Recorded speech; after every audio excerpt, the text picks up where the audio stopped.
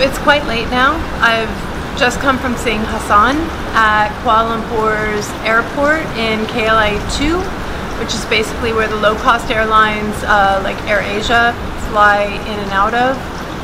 He is in the arrivals terminal in an area where there's no access to food and beverage. He has 3 mobile kiosks and that's about it. I have one small snippet of video that I can show you to show that I was there. Hey guys, I'm with Hassan. Yeah. It was something quite uncomfortable in that I wasn't sure if I was doing something wrong by taking him basically fresh clothes, underwear, socks. His flip-flops had died. They basically had broken some days or weeks back, and he had jimmy rigged them, so he had asked for flip-flops, brought toothpaste, toothbrush, deodorant, and then I brought extra things like body gel, shampoo, men's hair product, men's face wash, which he actually liked. I was very happy about that. A couple of like chocolate yogurt bars, which I wish I had bought more now because he seems to have liked that as well. I just got some good news and I think it's worth to share it. After all these days, it's definitely worth to share it. Well, I just got the chocolate. Yep, I already ate half of it and I'm still thinking about the second half. No other news. That's it. Have a good night. There wasn't much else there, but it was enough to refresh what he was wearing and like get him feeling a little bit back to himself again, which I was very happy for. I'm not really sure what to say. I'm going to be writing up a piece that I'll contribute to a newspaper or online media outlet that describes more in detail the meeting that I had. If you're looking for new information on Hassan, this won't be truly revealing, but I want to share a few things that he shared with me. I'd also like to tell you about the effect that it's had on me personally. So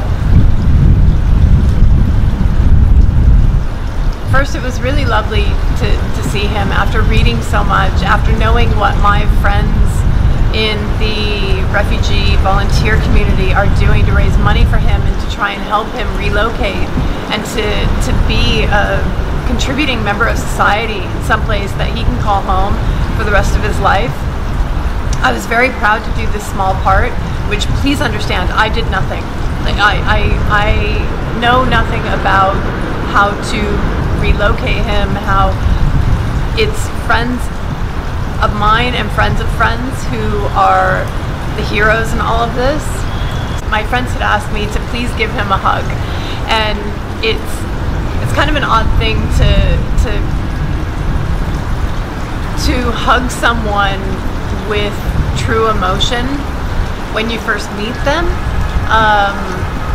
but I did, because they all care so much. I care so much, and you can see from Hassan that he really appreciates and loves and cares for those who are trying so hard to help him create a new life for himself.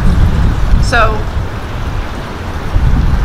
what happened, my friends had advised me that morning that the Malaysian government had not formally but informally offered him asylum here. But the problem is that his passport expires in 9 months, and once it does and he's no longer able to obtain a passport and he's in a country that he is not a citizen of, he's going to be living the exact same fate again over. It's like Groundhog's Day for him in a really terrible way. So this is basically Hassan's last stand. He believes that he can find a country to love and honor and cherish and be a part of. And sorry,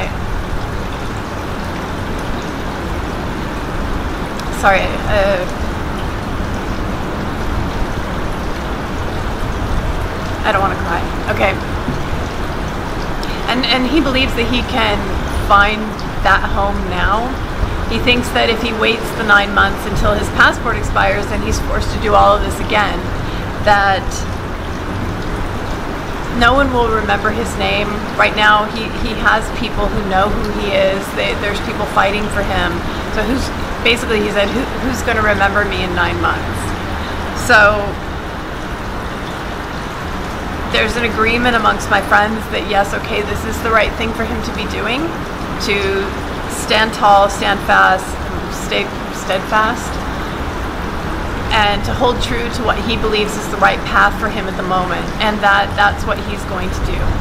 So if you're watching this and you know someone in a country that embraces Syrians, embraces refugees, embraces people who they had no choice in where they were born, and they're only living a life now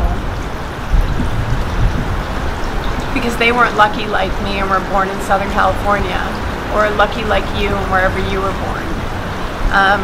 If you know anyone that can help, please do reach out. I'll put you in touch with Hassan.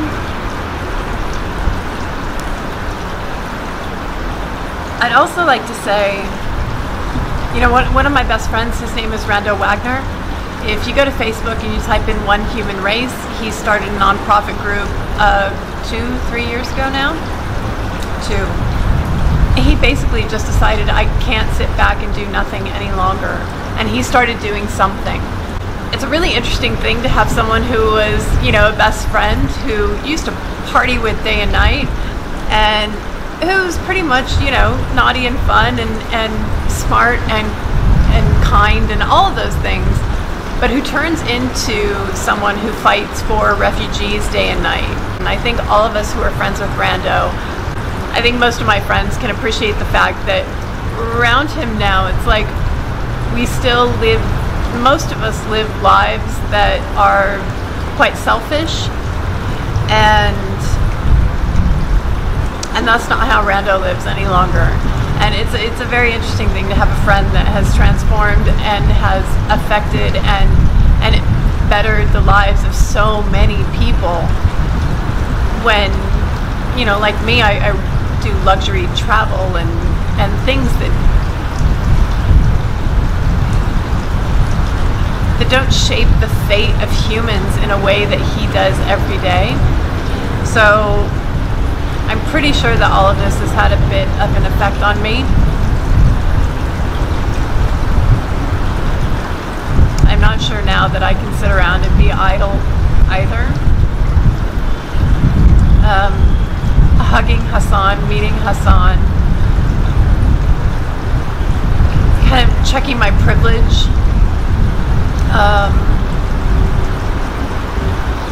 I think it's been a good thing for me. I think a lot of us, if we think about the fact that we live the lives that we do, sometimes because of how fortunate we were with where we were born, how smart we are, what we look like. Oh, hopefully we've all done it on our own. Hopefully you haven't married into something that's enriched you, but that's me being judgy. But I think that this has changed my life. I would really love for someone out there to help Hassan change his life. So again, if you know someone, if you can help, please do reach out. I'll put you directly in touch with him. He's a really great guy, and he just wants to make a difference and live in peace. And that's not a possibility for him if he is forced to return to his homeland. That's basically paramount to a death sentence. And if we can help one person, we should, right?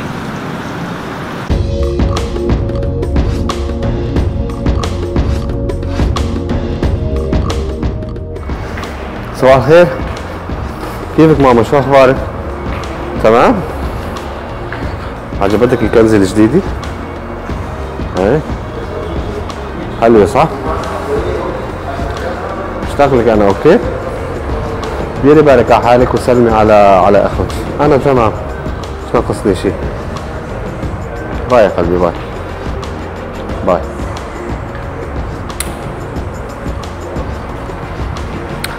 So I was speaking to my mother. I was assuring her that everything is okay.